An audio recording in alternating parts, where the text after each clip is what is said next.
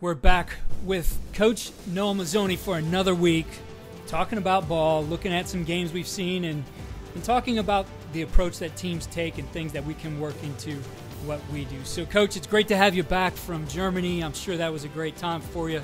I know I enjoyed the last time we talked, but unfortunately last week with just some bad connections, we couldn't make it happen. So, good to have you back here again. Sorry about that, Keith, but I had to make sure all the beer houses in Germany were up and running. Job I have. Yeah, somebody's got to take care of that. It's a rough job, I know. Well, we had an incredible weekend of games, some really big games. We've got college football just constantly changing those rankings, and of course had the upset of Alabama by Texas A&M, an incredible game between Texas and Oklahoma in the Red River Showdown, and then going into Sunday, some great NFL games. And I know one of the things you and I talked about before we got going here was shot plays, and I know specifically I saw 3 in the Browns game yesterday, and I know like 2 of them were blown coverages. Another one was a missed tackle, but what I saw from these teams is really trying to influence one side of the field so that the secondary on that side is occupied kind of on those intermediate routes, and they're not necessarily getting over the top of things, and then bringing a guy all the way from the other side, either like on a deep crosser or on a post that just now has all kinds of space to run to because there's nobody else there to help. And I saw that twice with San Diego. With Cleveland, it was their tight end coming across on a crosser, and when he broke a tackle, there was no one left. So the thing, though, that I see oftentimes, and I think the mistake that's made in creating these plays is that you see a lot of routes bleed into each other so that maybe you have that guy running that deep post, but another route is also running deep, and now that guy maybe who's trying to midpoint something or playing over the top of that gets involved in that other part of the play and takes away that shot. You know, it's funny you brought that up because that's kind of the thing that I've really seen here in the last year or so, couple of years, is the shot plays. We've become such a horizontal offense. In other words, I mean, everybody, we're throwing the bubble screens, we're throwing the quick games and the slants and all those type of things. And I think we had this discussion before about, how do you extend the ball vertically down the field where you're not just in 4 wide, you're calling 4 verts. And just off the top of my head, I can think of the Iowa game was decided on a shot play, like the little dawn route by the tight end. I know the Oklahoma-Texas game, numerous shot plays. Right. One of the last drives Texas had, they threw the deep over for the touchdown. Gosh, I mean, like every game you're seeing this. And what you're seeing, like it amazes me, is a lot of these shot plays are, 7, sometimes 8-man protection, and they're 2- and 3-man routes. And so I know one thing right now, if I was a young coach getting in this profession, I think I would lean to being an offensive and not a defensive coach because the offenses are crazy right now. Yeah. I mean, on both the NFL and you watched the Bills game last night, and Josh Allen, slinging them down there and hitting all those big explosive plays down the field. It's cool to watch what these guys are coming up with as far as move the pocket. They're moving the launch point, right? They're getting like these deep overs, these deep double moves, deep posts with deep meshes and all these kind of concepts going on where it's basically just like 3-man routes and everybody else is staying in protection. Texas, you're right. Texas had their touchdown there at the end. Xavier Worthy, who was, a freshman, just running all over him the whole game. And again, one of those situations created where he was just running that, I'm not sure if it started as a post, if it was a deep crosser, but opposite of him on the other side of the field, just those intermediate routes that occupied the defenders who, if you're just running something vertical, they're there as well. And now you got a guy, fastest guy in the field probably, with all that field space. I mean, there's not many guys who, even if they're some of the best defensive backs, who are going to be able to stay with all that space to defend. And I think you can create and work together some of those routes that work well to support that. So it's not just that one, that you have some things to come down to if it does get covered or something happen. Yeah, and usually what I've been seeing more and more guys doing, it's usually just a leak out by a back or a tight end that's in the gap. Most of these things like I see the two main protections being in these shot plays is just they're just gap. They're faking the tight zone where the tight end's in, faking the tight zone and gapping it off, almost like we call it whiskey protection, gapping it off, and then trying to give a little play action fake, try to hold the backers and create that space between the second level defenders and the third level defenders, and then basically throwing these deep overs and these deep comebacks and these deep posts and all that, in that between that second and third level group of defenders. And then, I think, and every now and then they teach those backs or the tight end, if his gap, if he doesn't have somebody in his gap or whatever, maybe he could leak out slow to the flat, kind of as a check down deal. But see more and more of it. And then and I think the other thing they're doing they're doing a great job of is formationing these plays, out of bunches and out of tight, tight splits, and out of I know Sark likes to use the ghost motion. He uses a lot of motion to the field with the receiver to, kind of hold those flat defenders and those guys out there. So, it's been, I'm gonna tell you, I spend most of the week just kind of going back through watching the games on Exos, go back and watch some of these teams just to kind of get ideas and to see how they're doing stuff. And they're very impressive. There's so much you can do, and I agree. The offenses today have it a lot easier than those defensive coordinators. You brought up the ghost motion. I really like that kind of motion, and something, I utilized one particular year. We got kind of banged up at the running back position and a little bit thin there, and so we had to find ways to run the football and get the ball to one of our better guys. And I think a way to do that, certainly you could do it with some of the jet stuff, but I liked what we could do with that ghost motion, that guy going basically back to tailback depth, kind of becoming another back there, where you end up with that old Tubby Raymond kind of philosophy where at one single point over the midline you've got three guys who end up going in different directions, one out to the side on a sweep, the quarterback and keeper away from that, and a guy right up the middle on some kind of, could be an inside zone, a power, a counter. I've done it all those different ways, but it really starts to stress the defense. And, I've seen this with us, and I've seen it over time, that teams that start to incorporate that slow down those safeties, especially those teams who like to try to get those guys down quickly into the run game and create a 9 in the box situation. And to me, it's a good way to be able to hold the defense, make them play you honestly, and again, for those guys inside especially, kind of clean up that box. It's funny because I was just talking to a team this morning, helping them with a game plan, and so and watching, how I look at it, which isn't right nor wrong, just how I do it, is that the first thing when I want to break down how am I going to attack a defense is I always start with the formations. Mm-hmm. All right, so what formations give me the looks I want or give me the advantages I want? And then the second thing when I look at the formations is who are the two guys I have to beat? So, you're playing a lot of these teams that they're going to play, 5 or 6 in the box, but they're always going to have an extra run fit guy, like a free safety or a nickel or something like that. That's also going to be a run fit into the front to help them on the run. So you try to identify those who are those guys, who are their run fit guys, who they add into the box for runs, and then that's how you start to build your concepts and build okay, these are the two guys that I have to beat. All right, these are the two guys that I need to affect in my scheme, whether they're the RPO conflict read, or I've got to get a blocker on him, or or I got to formation it to get him to where he can't be the run fit guy, or do those type of things.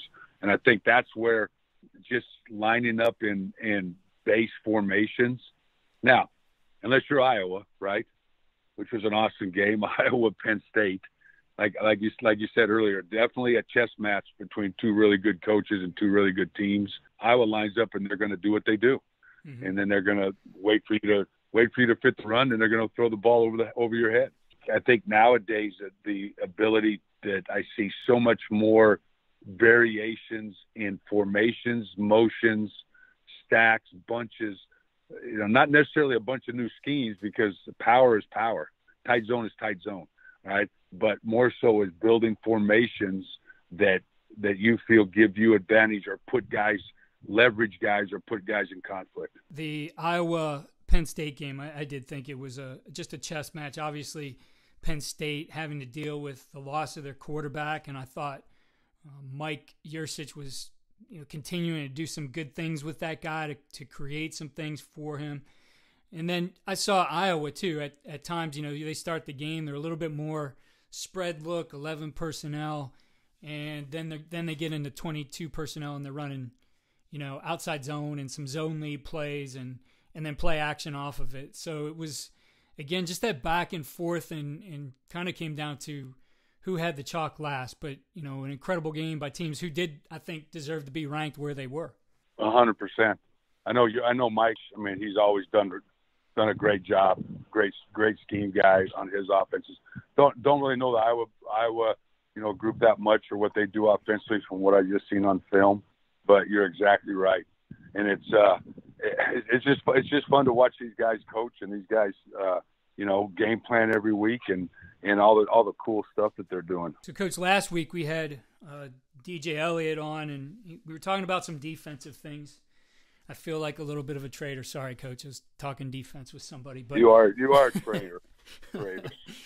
One of the things we were talking about is the stemming front, right? And I really like how he referred to is their procedure for going on 2 on defense, that you move that real quick, you have the tendency to get some of those guys to false start, especially if you're in a short yarded situation. But I also know that, especially for teams that rely on offensive line calls and getting the mic point in the right direction, whoever you're calling the mic, that some of those things start to change things for them. For you, how did you view those teams that would try to stem against you, and what tools did you look for that maybe could do some things to hurt them if they're trying to move like that? Yeah, and DJ's right.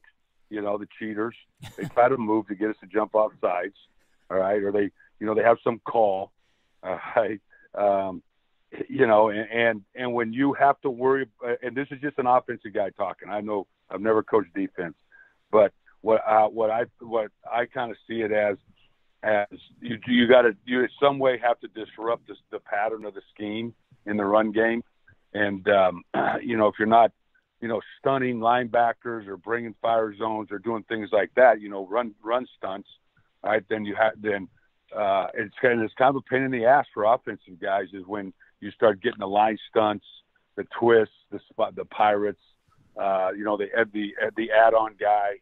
The single dogs and things like that, to just kind of disrupt your pattern as your blocking pattern, which is why back in the day, why everybody went to zone football, zone concept football. So I think you see, if you watch most offenses nowadays, you're going to see basically either zone type schemes, you're going to see some sort of a gap scheme, because all the man blocking stuff becomes more difficult, obviously, with a D line that moves a lot. Mm-hmm. So it's an issue, and it's one that offensively you got to be aware of. We used to think back in the day that back when we first started this 10 years ago, in the no huddle and the tempo stuff, was the tempo eliminated a lot of that, because they didn't have time to get all their line stunt calls in and set the fronts right, and the D-line coaches over there giving his guys this stuff. They didn't have time to do that. But now they've kind of caught up to us on that piece of it, and have automatics or, built-in tempo defenses against different formations that have that stuff built in, just like we do. Coach, in looking at some notes, I was back to some notes I had on my phone from 2016, and I was at the Glazer Clinic in St. Louis. You were speaking there. And I know at the time, I think the concept I found, let me look right here, was an attachment you were using with your H-back, right? And you called it bolt. So basically the equivalent of a bubble to the tight end, but instead of running a bubble, he's running a flat route. And yes, I think when I look at those, and I have seen these run even with the receivers where they line up a little bit deeper and it looks like they're running a flat route, but they actually never get across the line. And I think in a lot of ways that stresses the defense a little bit different than they see that bubble guy right away, right? That they tend to attack that. But right. If you have guys running vertically and a guy running flat, they're a little bit more in that pass defense kind of demeanor rather than I need to, break up this screen on the perimeter. So for you, those kinds of plays, how important are they to have just as part of your toolbox in attacking a defense? There's twofold. One is from what you just said.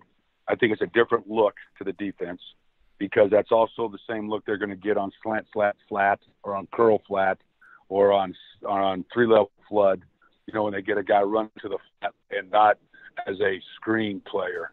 Okay, not a guy that's running a screen like you're talking about with all the bubble stuff going on and guys coming off slow and trying to block. So I think, and it's also, also it gives you a chance to out leverage your defense. Like we always talk about, what we're always trying to do is outnumber or out leverage the defense. And basically that's what bubble screens are. Bubble screens are just how you out leverage a defense. If you're out there and you're in spread sets 2x2 and the outside backers haven't widened out far enough from the box for you, then you've out leveraged the will backer. Then you should throw the screen out there to the receiver. So it's just a way now to condense the box and give you more room to out leverage the defense. And with a tight end in the box, right? It's hard for him to bubble. It's hard for him to run that, where it's a lot easier for just run him like you would run on naked, right? It's almost exactly like how he would run on a naked play. Right. But what you're trying to do is get them to move the safety in the box, to keep the backers in the box and keep the defense condensed, and now gain leverage on them. And I agree. Those do start to look like some of the other things you might do. I mean, running, when you do have that guy compressed and a receiver outside of him running that stick combo with the flat. So now if you do see those guys try to start to attack and disrupt that you just have that guy turn around and he gets the ball right there. So just a lot of things that you could do with it. And again, kind of packaging those things together, right? Not just having one answer within that look, but a couple things that give you the answer to all the what ifs that might come up. Right. And then I always look at offense like if that's a base play for me, the bolt as we call it. All right. So now how do I protect the bolt? So you always have to protect your plays. All right. So, how do you protect lead draw if you're an I team? Well, with lead draw pass. Okay. When the back or ISO. All right. With ISO pass, how do you protect power with power pass? All right. So I always think that usually the game plan is that whatever you have as in your arsenal, in your game plan, is that your plays protect plays. All right. So if they're giving me this look or they're starting to play the bubble screens or they're starting to play that, then I got to show them the bubble screen and I have to make the corner and the safety or the nickel play me honest. So I've also got to have some other things built in there that looks the same. So, offensively, it's kind of fun because that's what I always thought. We get to dictate the formation, we get to dictate the motion, and we get to dictate the snap count. So those are our advantages. So we should use those things to our advantage. We should, give them formations, give them motions, and give them, change ups in your snap count, because the defense doesn't tell us that we got to do what we want right there. As you build your schemes, it's always a game plan or an offensive game plan it builds. All right. It builds off a foundation of this is who I am. All right. This is what you guys have to stop. Okay. I may change the presentation of this play to you, but I'm not changing the scheme or the concept. All right. And now, how are you going to stop it? Are you going to spin the safeties? Are you going to bump the backers? Are you going to go man coverage? How are you going to stop it? What's my answer when I see that? Coach, changing gears a little bit and focusing on the 2-point play. And this is something that came up obviously with Arkansas. So would you have gone with it if you were Sam? Would you have gone or would you have kicked it? I liked the decision in that game, by them to go for it. I thought their quarterback was getting a lot of time. Now I was a little surprised maybe at the call, and they went with a version of Bill Walsh's, sprint right option, right? Get a guy into the flat, get a whole bunch of traffic for everybody else, for that guy who's following him to run through. Yeah, I actually thought they had the sprint out with the shuffle underneath. Yeah. Is that what you thought? Yeah. Yeah, where he could have shoveled it back if he hadn't played up the field or something. I didn't really look. I just kind of what I thought at the moment. You want to tie it up? Me? Okay, so believe me, I never would second guess anybody. All right. The job Sam's done at Arkansas is they're a freaking really good football team and done a great job. But just personally, me, all right, I want to keep playing as long as I can play. That's just me. Mm-hmm. I don't want it to come down to one call, and there it comes down to one call. Now a lot of games do come down to one call, but heck, we just scored or whatever. I've never been, and I've had to do it before. All right, because the head coach decided he wanted to do it, but I've never been a guy who's like, hey, let's keep playing. All right, let's keep calling plays and let's keep playing this game as long as we need to. Yeah, and that's just this old man. I wouldn't second guess a call. I mean, I've done both of those, and to me, it was always kind of a personnel thing and how I felt about matchups. But you mentioned the shovel pass, and that's what exactly I was getting to. So the Browns had to run a 2-point conversion, and again made it look like that sprint right option kind of play, and Baker just stops and underhand shovels it as he's running to I think it was to Hooper, the tight end, right there for the 2-point conversion. Very creative play with how they did it. Well, of course, I would not expect you to say anything other than how awesome it was because it was Cleveland. That's right. It was. But Kevin Stefanski, though, you know this, and having watched him, just very creative, right? We talked about that earlier, that you're going to get some kind of gadget. He's awesome. He is awesome in how he's taken. He didn't come in there saying, okay, I'm an NFL coordinator and I run these NFL plays. Right? He came in, he looked at the people he had, looked at his personnel, looked at the type of quarterback he had, and built an offense around his personnel. Yeah. I think the guy's awesome. I love what that guy does. It's been fun to watch, that's for sure. As a fan, not very happy about the loss yesterday, but that was another just incredible game, a shootout. And going back, though, to those 2-point plays, Coach, and your plan for installing those and planning those. And I would love to hear your approach to that. I know that I had a certain approach, but how did you look at the 2-point play as far as the schemes you wanted to use, and when were those installed? How were you working them? Okay, this may sound a little crazy, but at the start of camp, I always installed, like early in camp, was my base goal line passes, right? My base goal line and my low red zone, a goal line, my low red zone, and my 2-point plays. So they went in within the first couple of days of camp, so that they were worked on all through camp, right? And then there would always be one game plan 2-point play. So depending on how the game was going, how you felt or whatever, I always knew I had a group of plays that my guys had run a million times, mm-hmm.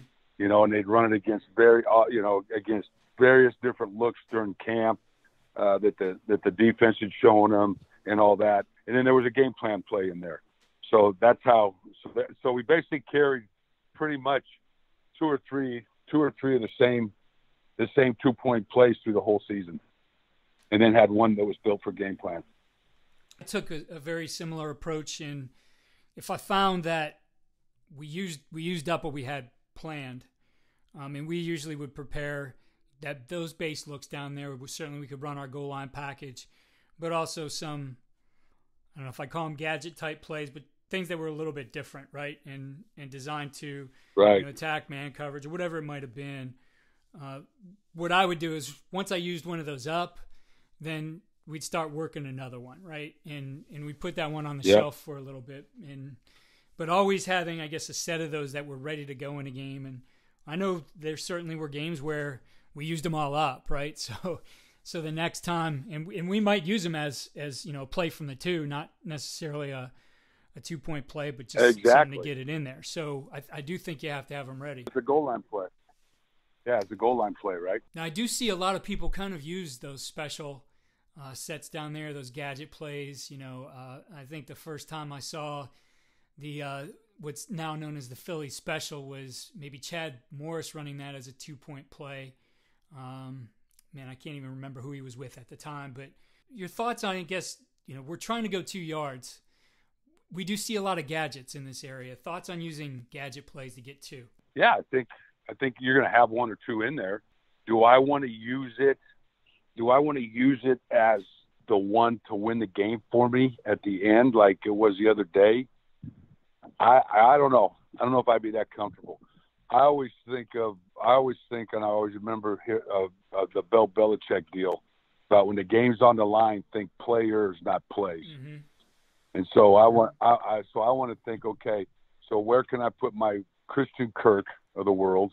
All right, how can I create something where I've got my best opportunity to throw the ball to him, or hand the ball to this guy, or whatever it is. So I'm a little bit more, with everything on the line and all that, thinking player, maybe a fade route, maybe putting your big receiver, who's your best player. I had a guy, Thomas Duarte at UCLA, who is a phenomenal guy, and maybe put him in the boundary as the X, and just so if I got the one-on-one coverage, I could put him the fade.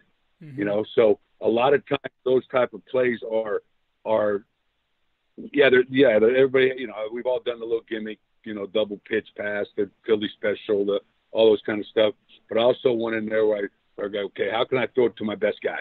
Right. And you see all of it work. That's the beauty of our game. I mean, thinking back to, boy, it was a bowl game. I think it was the Orange Bowl maybe, but years ago when Boise State upset Oklahoma in a bowl game, right? And they had that hook and ladder to score, and then they came right back with the Statue of Liberty on a 2-point play in that game for the game winner. And it all works, right? That's the beauty of how we do things. You can't second guess anybody. You do what you do, and you prepare your team for it. And usually that's going to put you in a situation you feel comfortable calling things. Well, Coach, it's good to have you back in the U.S. Yeah, thank you. Yeah, I apologize for last week. Every weekend, the football gets better. I mean, it's like that was like the best weekend of football I've ever seen, and I thought that 2 weeks ago. It was the best. Now, I didn't get to watch any games 3 weeks ago because a week ago, they don't show college football in Europe, by the way. You can't find it. So I didn't get to see any games, but I think the game is like crowds are there. That Iowa, the shot of those guys waving to the kids at the Children's Hospital at Iowa, from the blimp or whatever. I mean, that was just like gave me goosebumps, brought tears to my eyes. It was so cool. But you see the A&M fans were going nuts. I mean, 106,000. So it's just cool to see that the college football fan is packing the stadiums and they're seeing great football. Coach, I look forward to doing this again next week, and we'll talk again soon. Thanks, Keith. See you, buddy. Well, it was great to have Coach Mazzone back on the show, and look forward to talking ball with him the rest of the season here. Remember that tomorrow is our defensive side of the ball with longtime FBS coordinator DJ Elliott. So keep tuning in to everything we have to offer in season. Of course, when we roll out of the season, we're going to have a lot of great content, new interviews, all kinds of stuff for you. So keep following what we're doing at coachingcoordinator.com and follow me on Twitter at Coach K. Grabowski.